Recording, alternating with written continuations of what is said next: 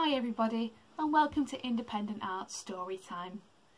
I've got a bit of a longer story for you today, probably take about 15 minutes, so make sure you've got your cup of tea or a hot chocolate or a beverage of your choice and snuggle up, and I hope you enjoy the story. The story comes from a book called The Fib, which is written by Layton. I think there will be many children across the land who've had these stories read to them at some point, perhaps by their teacher at school, some of them perhaps even by my dad when he was teaching you, and it was his recommendation that I shared some of these stories with you. Some of you might recognise people who are in the story. The characters are all quite familiar, and it's set in a primary school somewhere around about the 1950s, but I think most of us will recognise someone because things don't change that much. The first story that I'm going to read you from the book is called The Balaclava Story. I hope you enjoy it.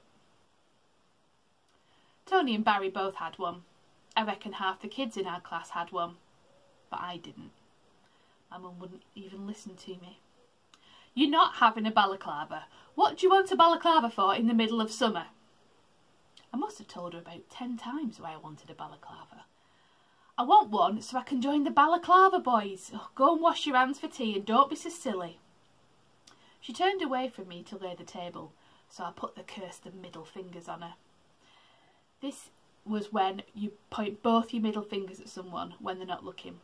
Tony had started it when Miss Taylor gave him 100 lines for flicking paper pellets at Jennifer Greenwood. He had to write out 100 times, "I must not fire missiles because it is dangerous and liable to cause damage to somebody's eye." Tony tried to tell Miss Taylor that he hadn't fired a missile, he just flicked a paper pellet, but she threw a piece of chalk at him and told him to shut up.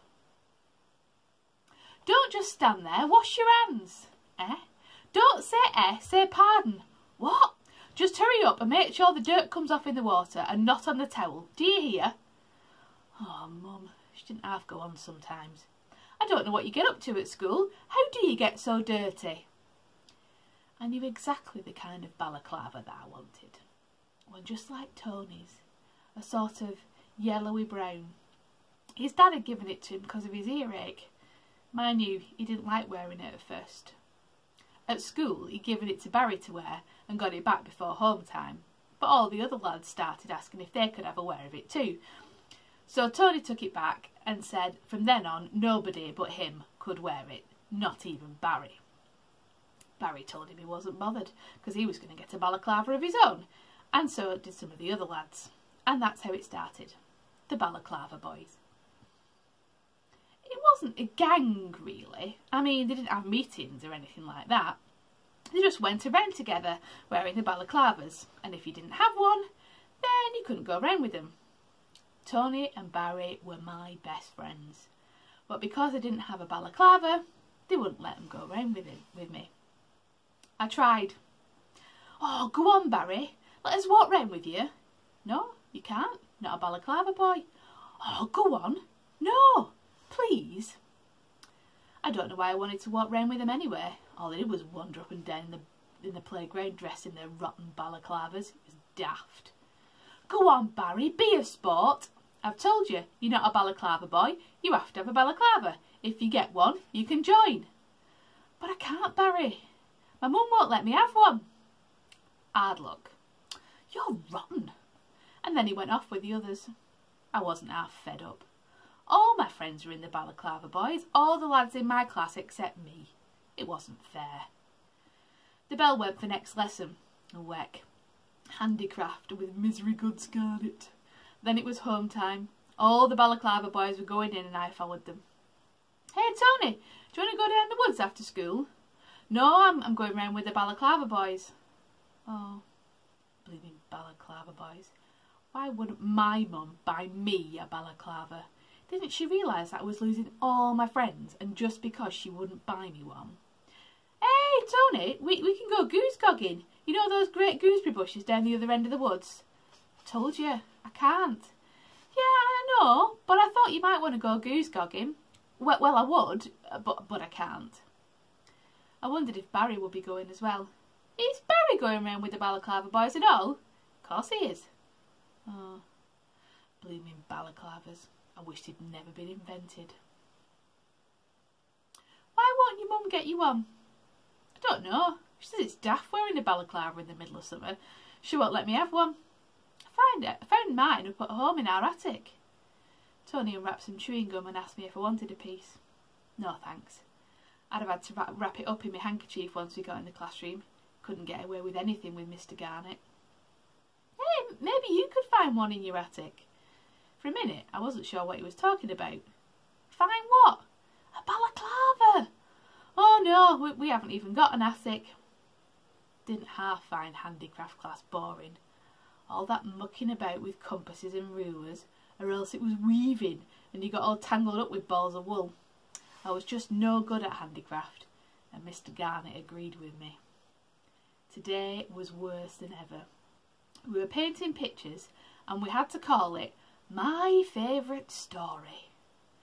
Tony was painting Noddy in Toyland. I told him he'd get into trouble. Garnett'll do you. Why? It's my favourite story. Yeah, but I don't think he'll believe you. Tony looked ever so hurt. But honest, it's my favourite story. Anyway, what are you doing? He leaned over to have a look at my favourite story. Have you read it, Tony? I don't know. What is it? It's Robinson Crusoe. What do you think it is? He just looked at my painting. Oh, I see it now. Yeah, I get it now. I couldn't make it out for a minute. Oh yeah, there's Man Friday behind him. Get your fingers off, it's still wet, and that isn't Man Friday, it's a coconut tree and you've smudged it. They were using some stuff called poster paint and I got covered in it. I was getting it everywhere, so I asked Mr. Garnett if I could go for a wash. He gets annoyed when you ask to be excused, but he could see I'd got it all over my hands, so he said I could go, but he told me to be quick. The wash basins were in the boys' cloakroom, just outside the main hall. I got most of the paint off, and as I was drying my hands, that's when it happened. I don't know what came over me. As soon as I saw that balaclava lying there on the floor, I decided to pinch it. Couldn't help it. I just knew that this was my only chance. I never pinched anything before. I don't think I have.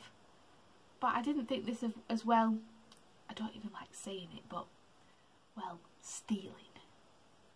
I just did it. I picked it up. I went to my coat. And I put it in the pocket. At least, I tried to put it in the pocket, but it bulged out. So I pushed it down inside of the sleeve. My head was throbbing, and even though I'd just dried my hands, they were all wet from sweating. If only I'd thought a bit first, but it all happened so quickly. I went back to the classroom, and as I was going in, I began to realise what I'd done. I'd stolen a balaclava. I didn't even know whose it was, but as I stood in the doorway, I couldn't believe I'd done it. If only I could go back. In fact, I thought I would, but then Mr. Garnett told me to hurry up and sit down. I was going back to my desk. I felt as if all the lads knew what I'd done. How could they? Maybe somebody had seen me. Oh no. Yeah, how could they? They could. Of course they couldn't. No, of course not. What if they did though? Oh heck. I thought home time would never come. But when the bell did ring, I got out as quick as I could. I was going to put the balaclava back before anybody noticed, but as I got to the cloakroom, I heard Norbert Lightowler shout out that somebody had pinched his balaclava. Nobody took much notice, thank goodness, and I heard Tony say to him that he'd most likely lost it. Norbert said he hadn't, but he went off to make sure it wasn't in the classroom. I tried to be all casual and took my coat, but I didn't dare put it on in case the balaclava popped out of the sleeve. I said ta-ra to Tony. Ta-ra, Tony. See you tomorrow. Yeah, ta-ra. Oh, it was good to get out in the open air. I couldn't wait to get home and get rid of that blooming balaclava. Why had I gone and done a stupid thing like that? Norbert Lightoller was sure to report it to the headmaster, and there'd be an announcement about it at morning assembly, and the culprit would be asked to own up. I was running home as fast as I could. I wanted to stop and take out the balaclava and chuck it away, but I didn't dare.